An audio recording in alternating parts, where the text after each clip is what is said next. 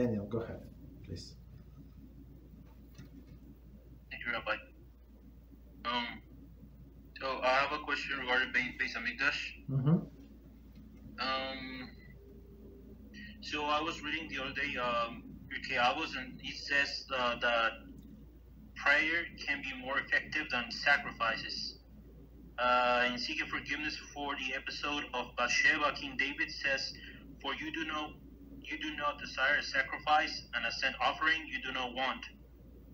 And that is said. Then David Amelech continues, says, "Know that I cannot bring a sacrifice. My Lord HaShem, open my lips that my mouth may declare your praise." This is the Hashem Sefatay Tiftahu Fi Yagite Letecha, what we say on Amidah.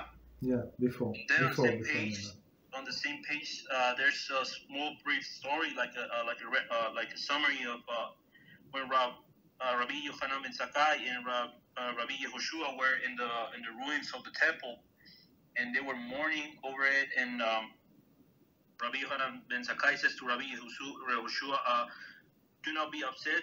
We have means of achieving forgiveness, which is equal to the temple services, meaning acts of kindness, Gemilut Hasidim." So, if prayer can be more effective than sacrifices, according to what David Amelech says, and Rabbi Yochanan ben Zakkai says that acts of kindness are equal to the service of the temple, why do we pray to HaShem that we do the services again at the rebuild of the temple? We can do something that is equally as good as it. Okay, first of all, it's okay. So let me summarize the question. So the question is, it says that our prayers are more effective than the sacrifice, and several times Hashem says in the Navi, he said, "I don't need your sacrifices, just do teshuvah." Right? So prayer, when they say prayer, it means teshuvah. When David, this incident with Bathsheba, meaning that he was doing teshuvah. So how is it going to help the situation if he just gives tzedakah, if he just did 10 sacrifice? How does it change the situation? If the person is the same person, whatever, I'm not talking about David Hamel, like in general. So some people like to sin, give tzedakah, and think that it is forbidden. So this it's forgiven, right? So it's like he paid off for Hashem for his sins. So Hashem said, no, actually your prayer, your like heartfelt prayer that you feel sorry, you want to be close to Hashem, that's better than sacrifice. You understand? So like do something, not just say many things. Like for example, I was researching today about Tikkun HaKlali, right? The Rabbi, what is it? Nachman Mibreslev. That's all, right? And some people took it out of context, this thing, and they say like, yeah, you created many demons, right? Mazikin with wasting seed, and what do? You just read these 10 paragraphs of tikkun, right? And it should help to kill these demons. Yeah, but it's very good. But if you did not do teshuvah, how is it going to help you? How is it going to stop you next time? It's not going to stop just because you're going to read some tehillim. It's going to fix you as a person. No, you have to do you have to change yourself. You have to do teshuvah and stop doing that. Understand? So Hashem said, I don't need your words. I don't need your praises. I don't need your sacrifice. I need your actions. So that's why our tefillah, our like heartfelt tefillah is higher than sacrifice. Sacrifice, it's okay. They kill the animal. Well, what is it to me? Okay, I feel sorry. I spent so much money, but okay, now the sin is over, right? So can I do it again? So that's the thing. And these people, unfortunately, this website, so they took it out of context, and it was a line that I was shocked. They say, and when Mashiach comes, so listen to this, it's clear. He said, well, when Mashiach comes, so everybody would come to Uman, so you in Ukraine, Uman, and why? And they would to stay in line to read Tikkun HaKlali. So it was like all of these crazy people.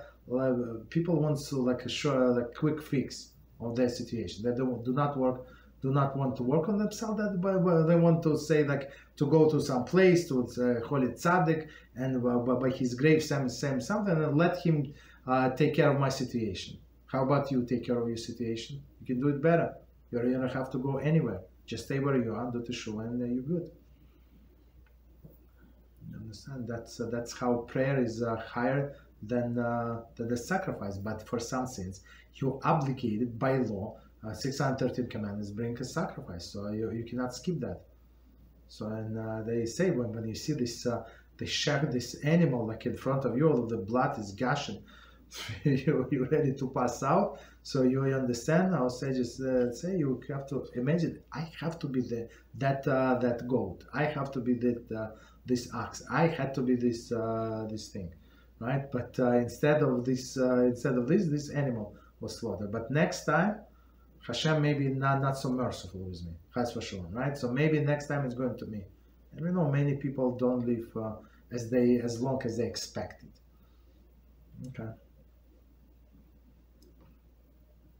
Yes, thank you, Rabbi. Got it. So yes, it's kind of similar to when we, I don't know, it's in my Siddur, but there's this part that mentions that studying Torah is kind of equal to honoring your parents and a few other things, but that doesn't mean that one replaces the other.